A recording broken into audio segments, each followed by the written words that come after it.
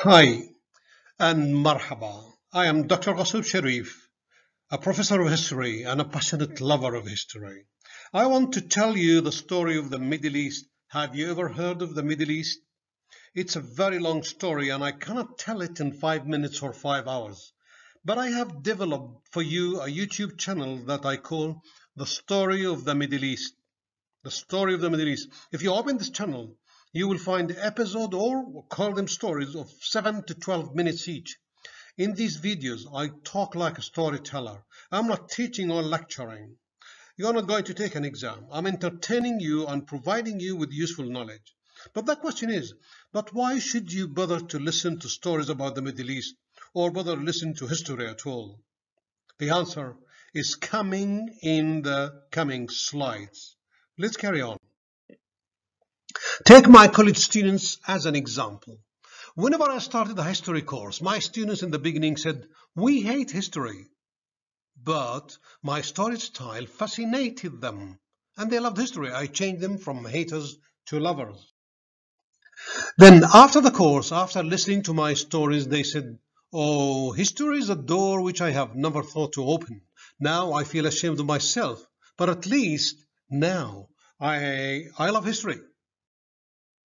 Sometimes with my students, with other people, we discuss why students hated history at school.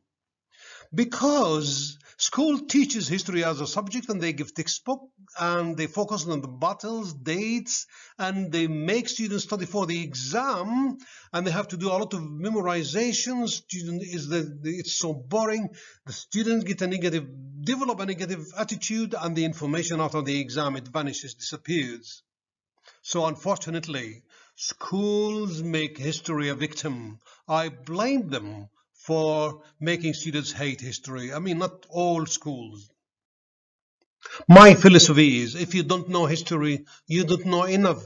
Is like a leaf that doesn't know it's, for example, this leaf doesn't know it's part of this tree. And when you stay away from stories from history, you don't know where you belong.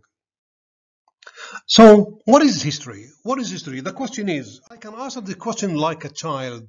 For a child, history is an exciting time because it's a story. Children love stories. You all love stories.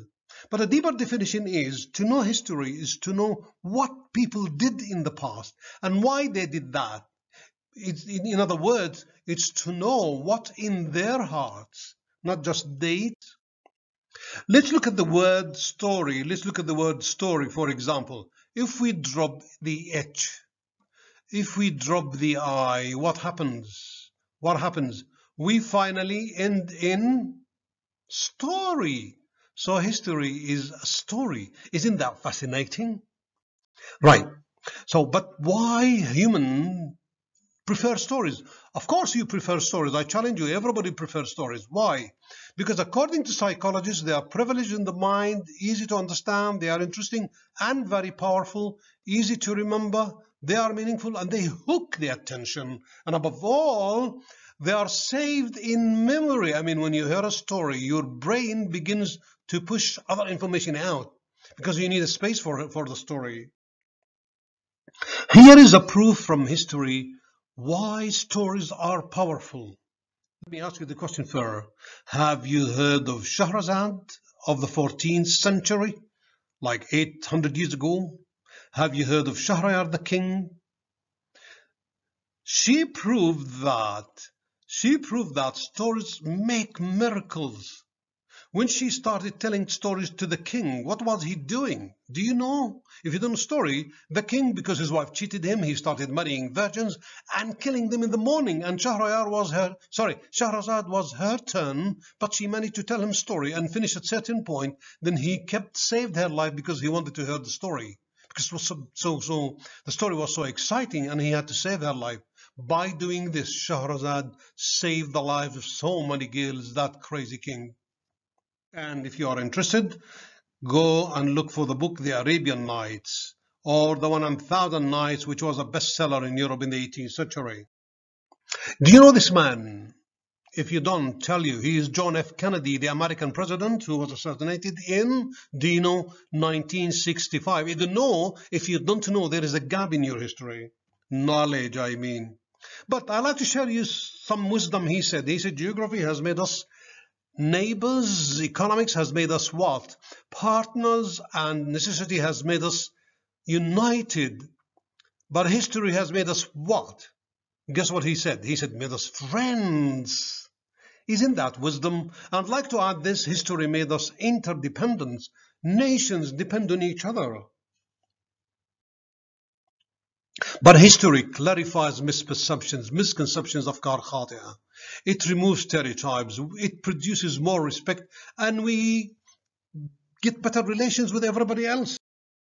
Do you know the father of history, Herodotus? I refer to him sometimes, so be familiar. If you do not, be familiar with this name. He was a Greek philosopher who lived in 484 BC, before Christ. What he said about history? He said, the purpose is to prevent the traces of human events from being erased by time, and to preserve the fame, and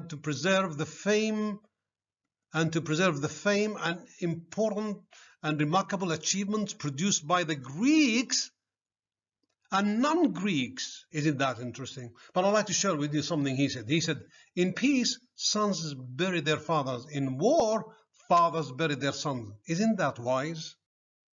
Another historian, another storyteller. It's Ibn Battuta. Have you been to the mall, beautiful mall in Dubai that carries his name? He was a great traveler.